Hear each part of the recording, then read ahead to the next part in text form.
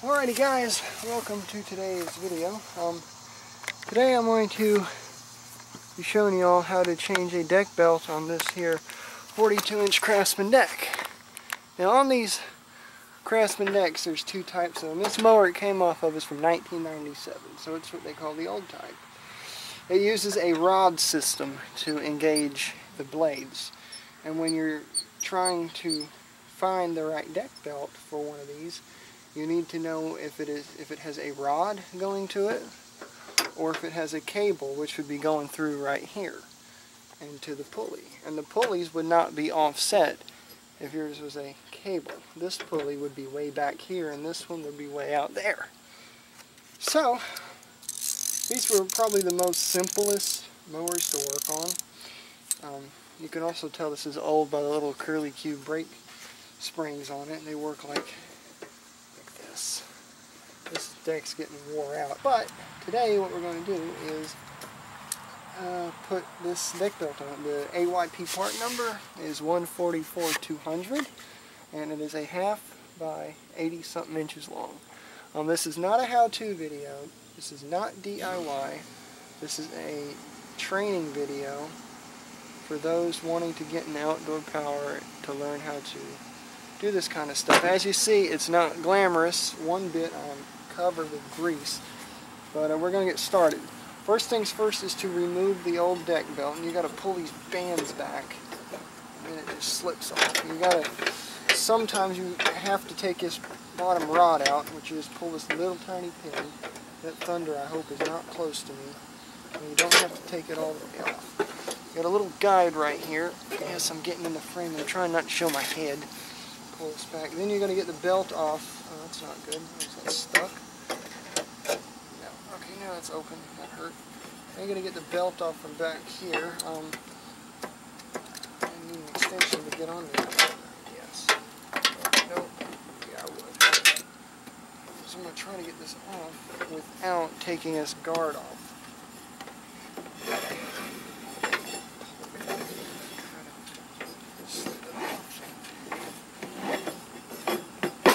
Got it. That's how you do it. Here's the old belt. As you see, it is hatted. It is stretched and shredded. The lady said it was throwing the belt off every time she engaged it. So now we're going to route the new belt. When you get these belts, sometimes they will be twisted. This is the flat side. Alright, that's flat. And inside, as you can see, is a V groove. See the difference? That's a V groove. That's a flat side. And if you look at these pulleys, for instance, this one right here is completely wore out.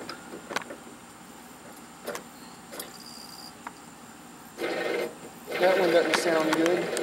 I might have to replace them, but for now I'm just getting the deck belt on. But that's a flat idler. That's a flat idler. These are both flat idlers. But if you look at the spindle pulley right there, you see right here this groove inside here? That is a V groove. That's the difference. I'm trying to adjust this camera. See right there? That is a V groove. Kind of see it right there. That's a V, and then pulleys there are flat, so you can see the difference. Alright, enough mumbo jumbo. Let's get this belt on. This deck took me all of 5 minutes to take off, and I got to do more stuff under the mower to get it fixed. So what we're going to do is remove this under here. I can go ahead and re-clip this now. And there's a common mistake people do. You just put that little pin. It's not hard at all. Put that little pin in there. Make sure it's in there. It's not in there all the way. It is now. Alright.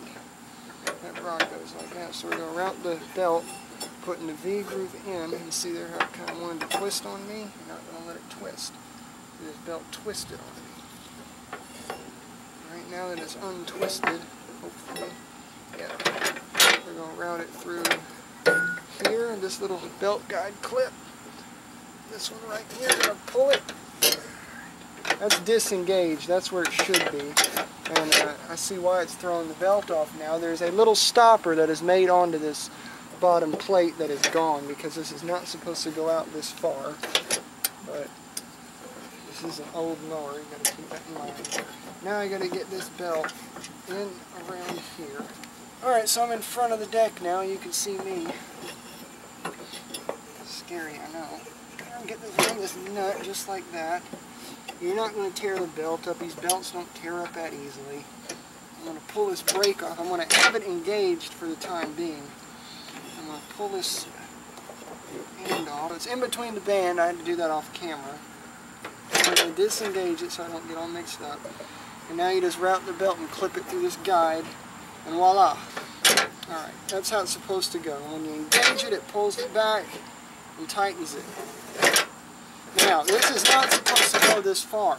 Alright, there used to be a stopper right about where my wrench is, behind this pulley. I'm going to engage it.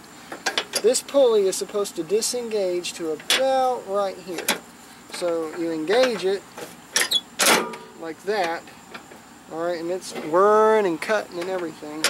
And when you disengage it, I'm also going to grease this. It's supposed to go off to close these bands. Right about there is all where it's supposed to go. And there's a stopper there. If you disengage it and that stopper is gone, it's going to shred the belt and throw it off because it's touching this arm right here.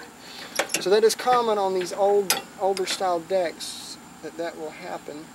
And a lot of times these rollers under here wear out.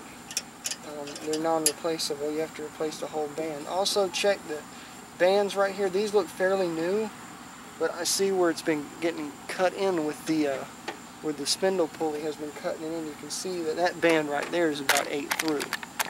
You zoom into that there. See, that band right there is about 8 through because I'm going to check the spindle bearings. I have a feeling why. I'm going to go ahead and engage it.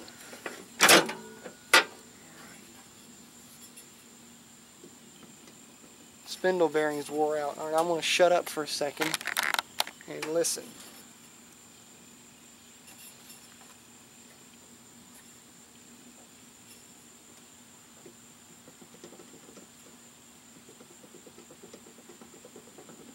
Hear that? The spindle bearing is about to go, and that's causing the pulley to wibble wobble when it's spinning very fast and causing it to cut into that brake band. Not good.